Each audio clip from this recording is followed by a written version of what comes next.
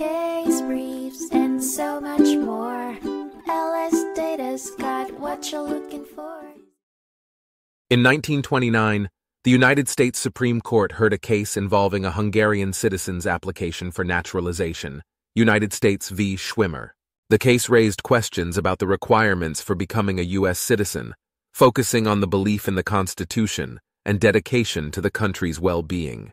The applicant arrived in the U.S. in August 1921 and declared her intention to become a citizen in November of the same year. She filed a petition for naturalization in September 1926. In her application, she expressed her belief in American democracy and willingness to take the oath of allegiance.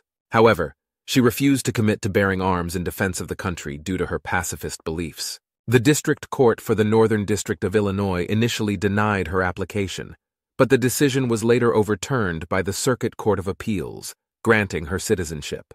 The case then reached the Supreme Court, which ultimately reversed the appeals court decision and denied her naturalization application.